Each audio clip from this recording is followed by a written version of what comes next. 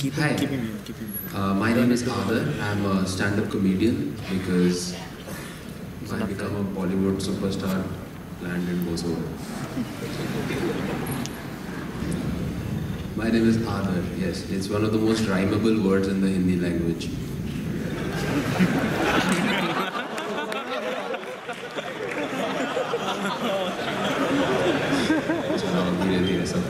Everybody has one word like Aadar, garnered, chadar, maar.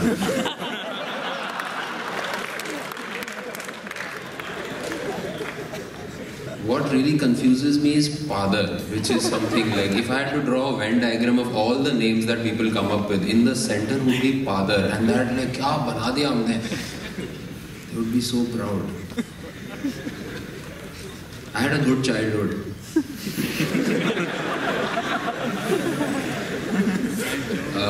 My parents were really great to me because at 7 they got me my first keyboard, a Casio. I never got a bat. Like I could never go down and tell my friends मैं bat लेके घर जा रहा हूँ. I never got to do that. And it was tough because I didn't appreciate what music was, like a formal training, because I come from a family of musicians. And these guys are really hard-working musicians who never got to train at music. They made their entire lives earnings and their living off music, but they never got to train, so they decided to train all of us. And just like parents, na, khud ka frustration apne bachchon pe. And I now, like after, it took me almost a decade to realize, you know, when you reach your teens, I started when I was 7, and when I reached my teens, when that need to be unique and different arises inside you, just like pimples. That's when I realized, oh, I already was. That's when everybody is trying to find themselves. I already had something that truly set me apart from the crowd, so to say. And one fine day, I decided to quit at 18. I decided to start acting. I thought I wasn't good enough. I started doubting the ability. I had a formal training in music, so I failed one exam. And it was when I was giving my 12th board science, plus my grandfather in the hospital, and I was studying on the hospital steps. And I happened to fail in one of the music exams, and I just quit. I just lost interest because I failed.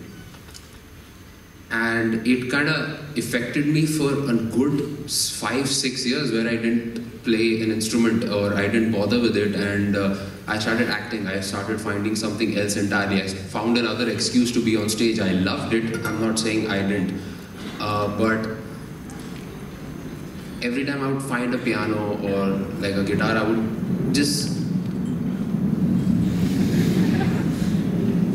kind of play it. And at 24, 25, it kind of came back to me, and I realized, oh wow, people truly find this appealing, people get attracted to this, I learned the guitar to impress a girl, let's just clarify that. I learned it to impress a girl, and have you? And that's when I started music again, because I have no game. I'm not cool with like sophisticated pickup lines. I'm not doing anything that's extraordinary. This possibly makes me cooler than the average Indian male. I like that you're assuming I'm not. Good. I'm upper class, like I'm upper average. I don't know, it's like the upper middle class of average Indian male, like that's what the guitar gives me. This is a smaller guitar because it's easier to travel. It has nothing to do with... It is a smaller guitar, but it's just as powerful. It's not the size, it's how you play with it.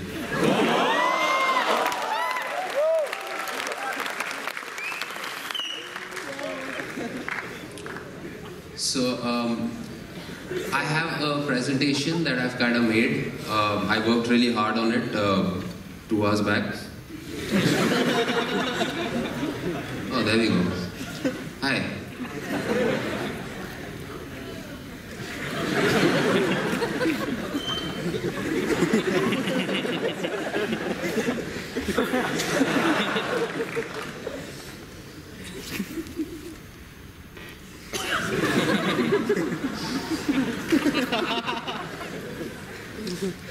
So I'm going to be going through some of my songs with you, and we're going to go through the lyrics. And a question that I get asked the most is how do you kind of blend comedy with music? And so as opposed to telling you, like I spoke to a bunch of friends of mine who are engineers, who've graduated from BITS, from IIT, bunch of like the best institutions in the country.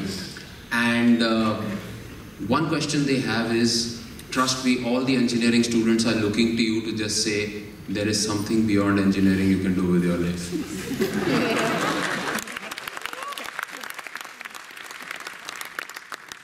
So what I'm going to do is I'm going to play some of my songs, and we're going to go through the lyrics, and we're going to have a mic. You guys can ask me questions after every song about how we're going to actually break down why it worked, why the comedy kind of worked. But I've not done it. It'll be good for us to actually sit down and analyze why a particular song is funny or not funny, or let's just get into it. That's what my girlfriend says most of the time. So this song is about a girl, because I feel there aren't enough songs about that. We all have that one girl who could have been. Could have. Yeah, it's just like, ho sakta tha, you know. In my case, she was, you know, that perfect girl, the blend of the girl next door and the hot girl washing your car. Not the watchman, the Hollywood wala. Nahi, don't. Now everybody's imagining some weird guy in a brown sponge ke saath. Don't ruin my fantasy, guys. So this song is about that one girl, you know. So here we go.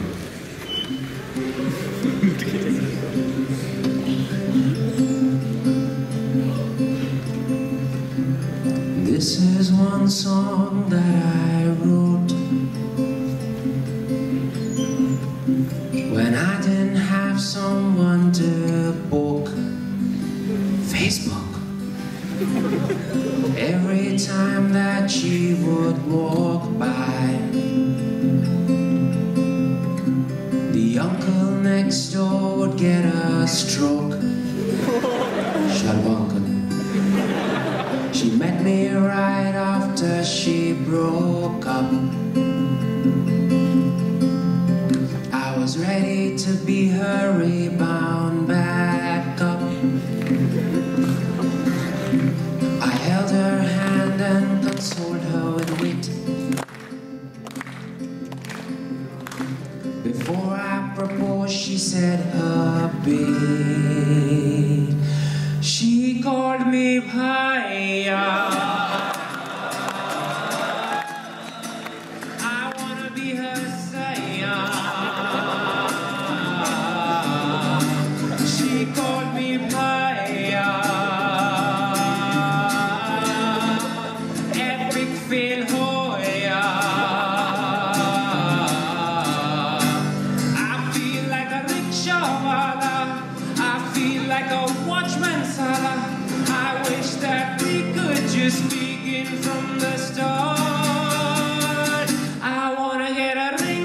She has him, I wanna give her multiple.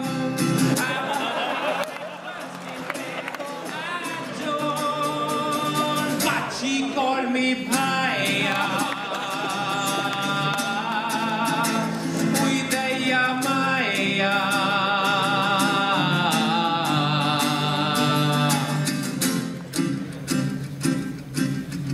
She calls me up after midnight.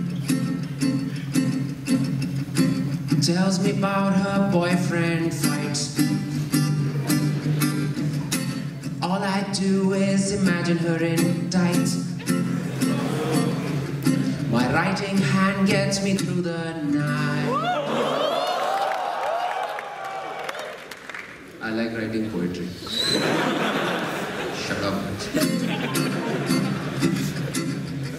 I now drive her mom to yoga class. Dance alone every dandiya ras.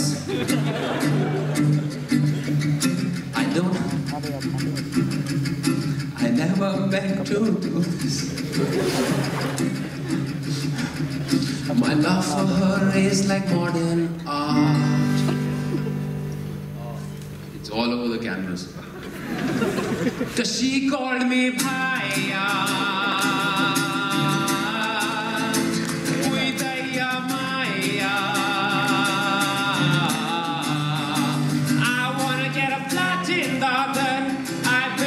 Fondle my culture, but she insists on making me Rocky brother. Marry her, forget society. I'll convert to a Parsi. I could call my own daughter my niece. Cause she called me Bhaiyya, Bhaiyya, Bhaiyya, Bhaiyya, Bhaiyya, Bhaiyya, Vidaiya.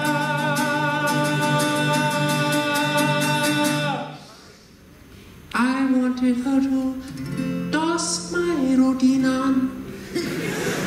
I want to brush her hair behind her kaan.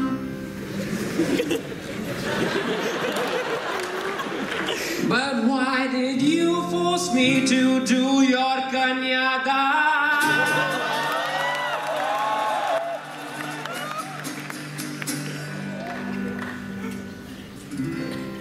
Thank you.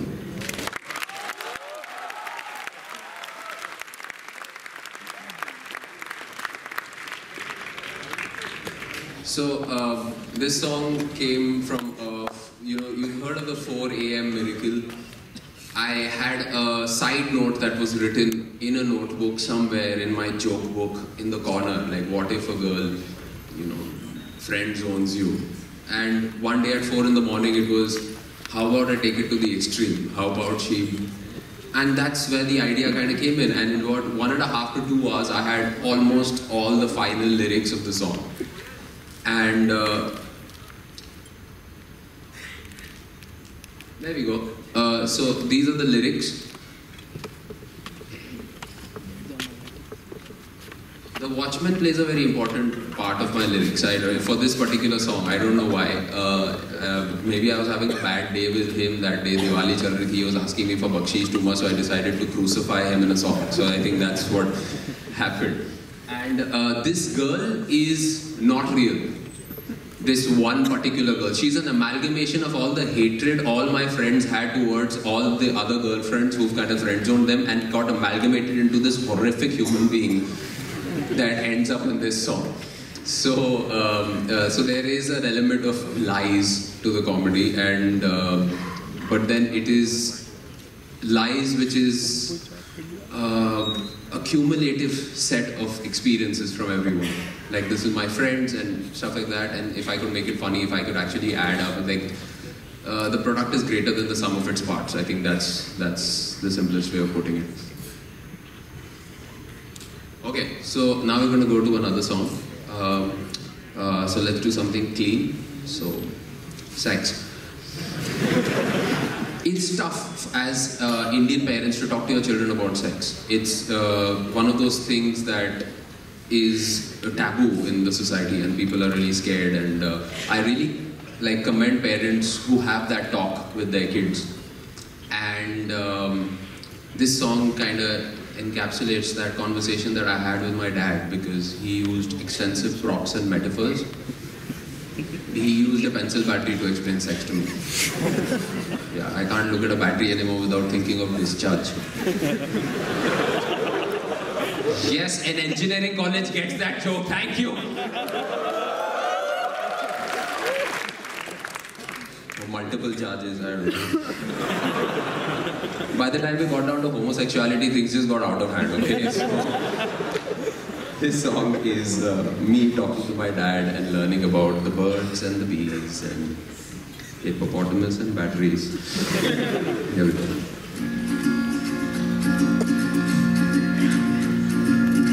Papa, Papa, tell me, how was I born? And he said, Beta, get those batteries, I'll teach you how to turn a woman on. But Papa, batteries have a positive and negative end. Doesn't matter, son, as long as the woman bends.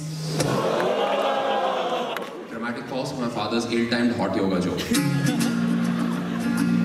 So I asked him what are gays. He told me go get 2 bar magnets. He stuck the opposite ends, but the same ends match, or they will not stick. That is how the world sees gays. He said it's stupid close-mindedness. So I asked him what are bis. Don't leave me halfway in this mess.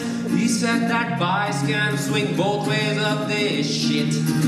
Their passport is what you call dual citizenship. So he sung loudly and said, are you straight, are you gay, are you lesbian or bi? Are you straight, are you gay, are you lesbian or bi? My daddy was so cool about homosexuality. So stop calling them fruits, cause they don't grow on a homo tree. 377 says it's so unnatural, but I'll tell you what is really, truly unnatural. 12 million gods are natural. Being shitting on the road unnatural. Traffic jams, all the gate scams, kingfishers failing business plans. Not voting, then muttering. The poor are suffering while MPs are buffering. Porn unnatural. Dowry for a girl, dowry for a girl. Dowry for a girl makes you wanna hurl, killing like a girl. But we still keep asking, what are you straight? Are you gay? Are you lesbian? Are you straight? Are you gay? Are you lesbian or bi? I would talk about transgenders, but they didn't fit in my rhyme. Are you straight? Are you gay? Are you lesbian or bi? Like a Gujarati, straight che, gay, lesbian che, kon che tu bi? Are you straight? Are you gay? Are you lesbian or bi? Like a Karni Sena, mara sab log ko. Are you straight? Are you gay?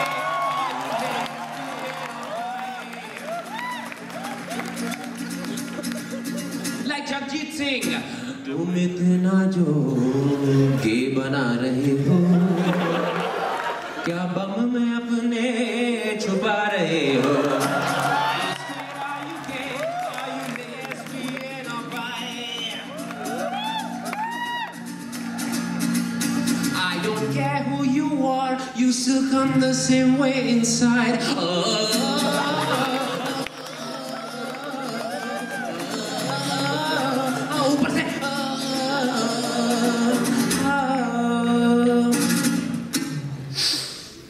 Thank you.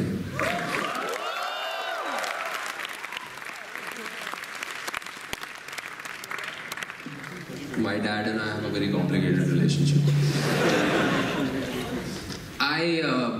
This song, like now you would assume that you would actually write something like this. Kind of like, I assumed that after I did my first song, which was Bhaiyya, which is a comedy song, I'd be able to get this same exact result by working on something else at that same pace, and that this, but it didn't work out so.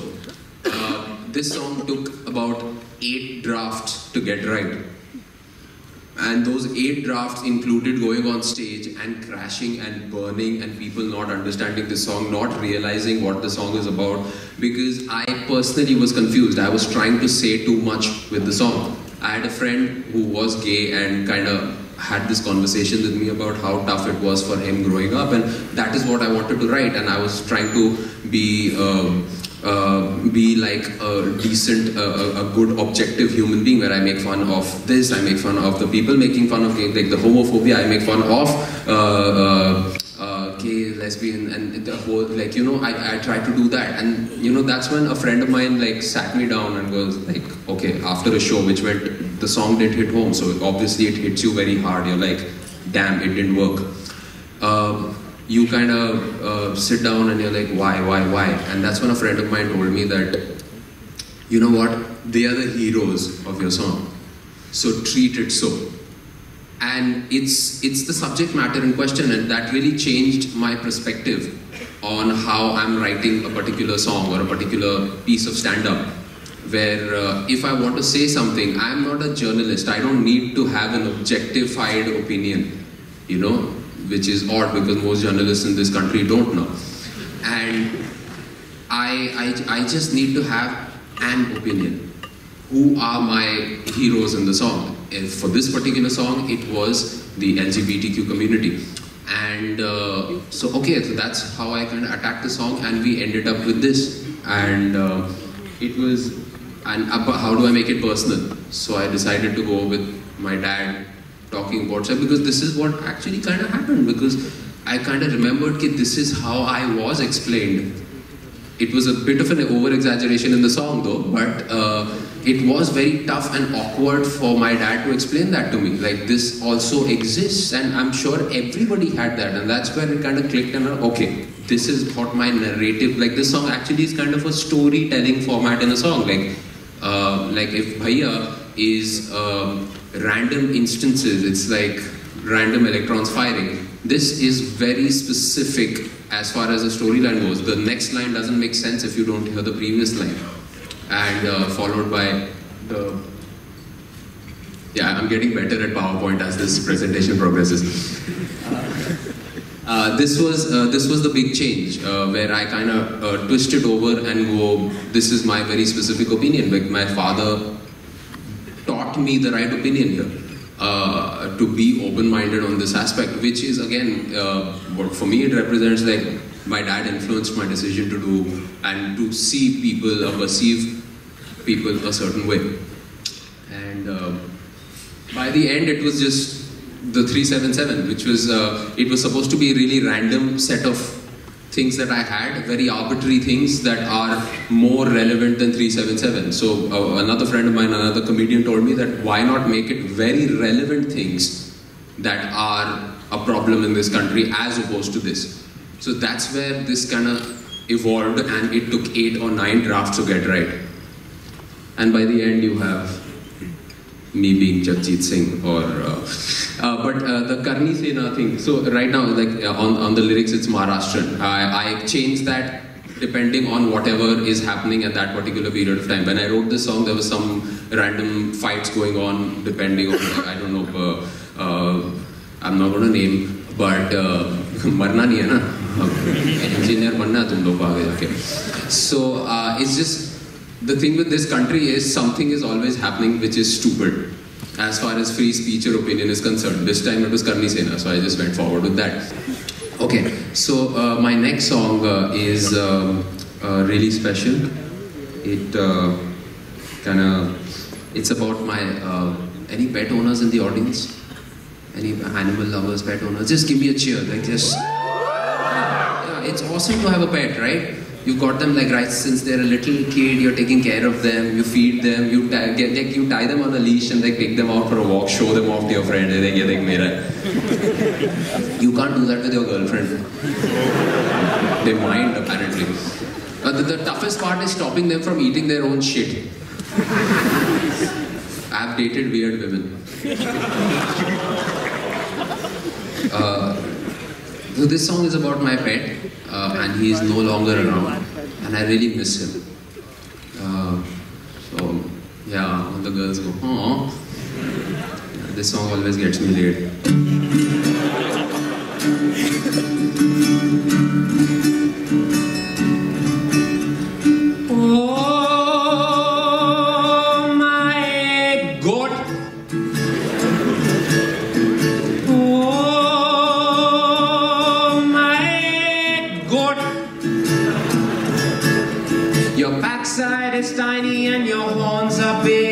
Your ardors are shiny and very pink. I like to stroke your beard from start to end. It's the same in length as my ex-girlfriend's.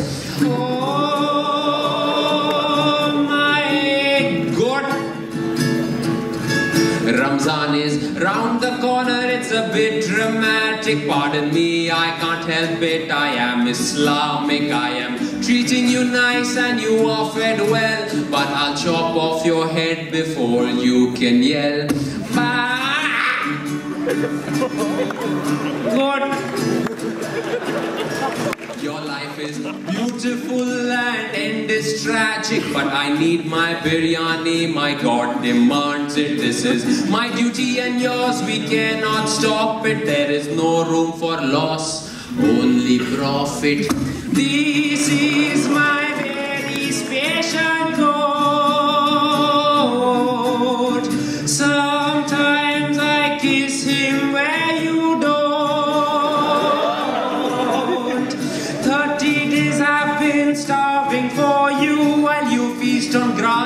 imported cashews, imported cashews from Saudi. I will chop everything in my vision. How do you think I got this circumcision?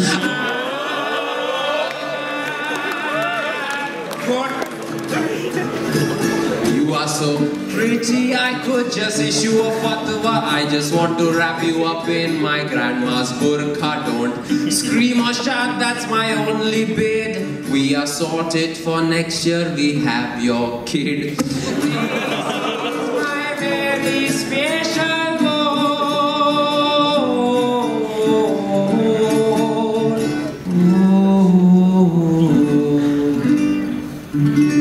Bye. Thank you. I tried to sell this song to PETA, they were like, nahi ji. So close-minded. The problem that we had while shooting the video for this song was we were so scared. Okay, we'll get a real goat, and so we got all the animal rights and got all the permissions. We had lawyers. Like, okay, gonna release karenge, the problem ho jayega. We did all that, and we got this really cute black and white wonderful goat, and she was so like nice. And first of all, it was a she. Like, and the song is about a guy, but. She was a really pretty cute goat, and we asked our line producer, like, where did you get the goat? And he's like, mila meko. No, where did you get a goat randomly? Mere building ke niche kasai hai. And we bought the goat. We set it free. That's what my line producer says to him. And we were really scared, okay, oh God, people are going to react in a very unfavorable way, because the idea was, because they say that when you have the goat, you have to treat it like a pet during Bakra Eid, and you have to take care of it, you have to treat it like your own. And that's where it kind of came to me like, oh, what about I write a song about a pet, because you're literally letting the pet go and you can't help it. So that was kind of the thought process in getting this song together. And that's where the flip happens, where you actually realize that, oh, this goat is doomed and you can't do anything about it, but you still love it, because that's the, I don't know, it kind of sounded hypocritical to me. And it kind of ended with a bang. That was my PowerPoint way of showing a guillotine. So this song kind of did that, and we ended up achieving something that was really dark and stupid at the same time, because it's obvious, it's right in our face, and nobody really bothered addressing this. And sometimes it's about taking care of the obvious moments. Like, it's there, right in front of you. You don't have to go too far to find something to write about. It could be right in front of you, it could be staring right at you, and you don't bother, And that's where once you make the connection, it becomes funny or relatable or whatever. Those are my songs. Thank you so much for inviting me here. I've really been so happy. And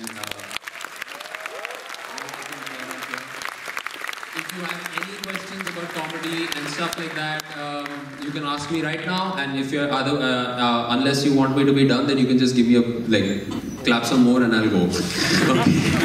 Thank you so much. You guys have been an incredible audience. Good night. Good day. Oh, that's comedian.